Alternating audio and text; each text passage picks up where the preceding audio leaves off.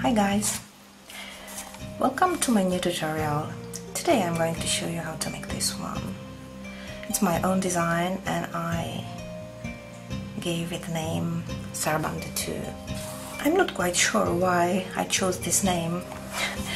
It's not too similar. I will show you. Let me show you how looks the original SARABANDE bracelet. This is SARABANDE and this is SARABANDE 2. Just the steps I used reminded me of it, so I just chose SARABANDE name and made it like second level or second version of SARABANDE. It's quite similar because both are two-step bracelets and they are quite similar in technique, even though the appearance is not very similar. I will also show you the SARABANDE 3 bracelet, if you will. Here, this is SARABANDE 3. Again, a little bit similar. The technique is quite similar, and I just think these three are like if relatives, so that's why I chose this name. So let's come back to SARABANDE 2. I really loved how these little loops inside the braid came out in limited edition bands. It's quite pretty, and it's also very pretty when you use flat bands in very contrasting colors. I love to use these two, green and black, together because they are contrasting, they're flat and they are double layered, and bracelets of this kind look always very pretty. I tried this bracelet also in thick gold mix bands. Here I'm not very happy with, but when I posted on Instagram I got a lot of fans of this color combo, so this is how it looks in thick bands. And the last rendition I have is when I tried to bling it. I added beads to these big loops, to these. I thought it might look interesting with beads, but actually the beads totally changed the appearance, and I would never guess this is SARABANDE 2 bracelet. This is how it should look like. This is the original version, and this is what I saw when I created it for the first time. These others are just variations. So let me show you the card. This is the catalog card for this bracelet.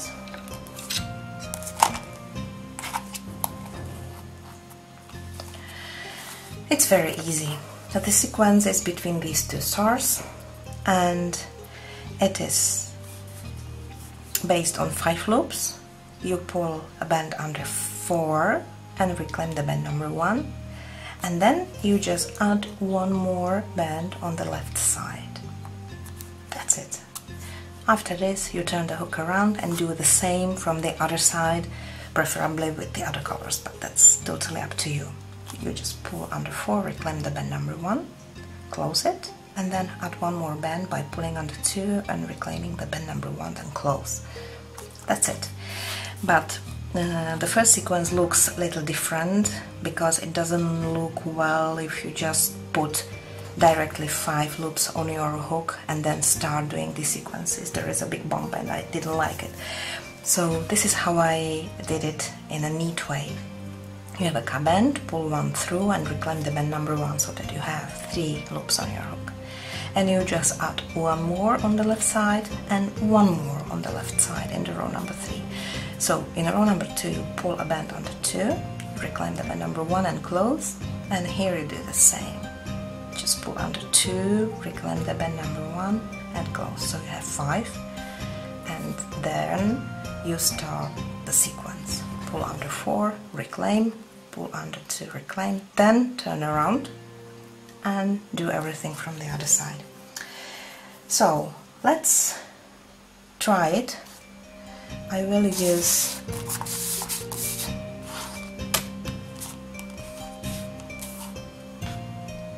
these black bands and Persian whites because they are contrasting, and you will see how the pattern will be developing.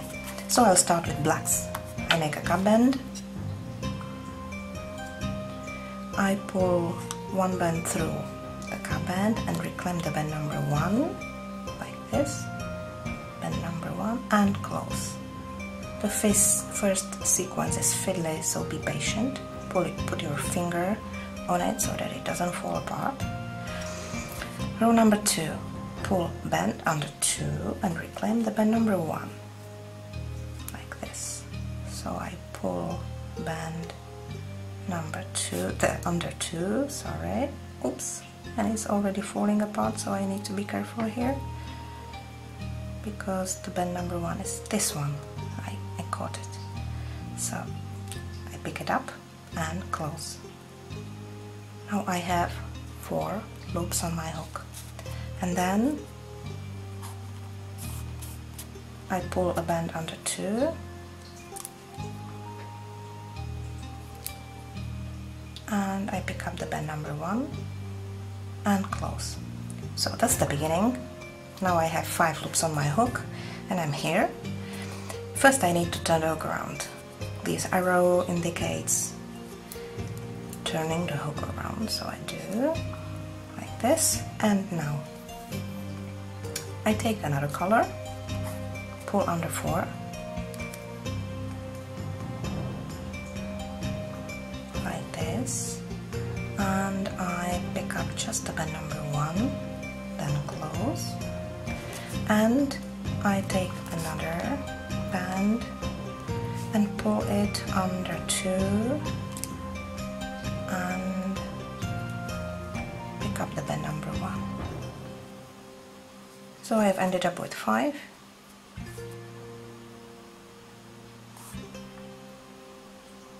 And now I turn the hook around and repeat it again.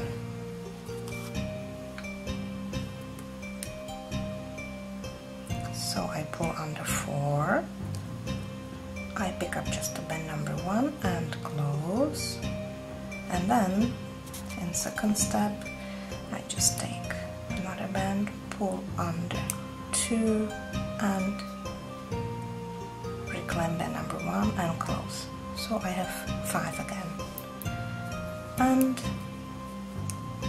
then I repeat the sequence from the other side. Again I take a band, pull under 4,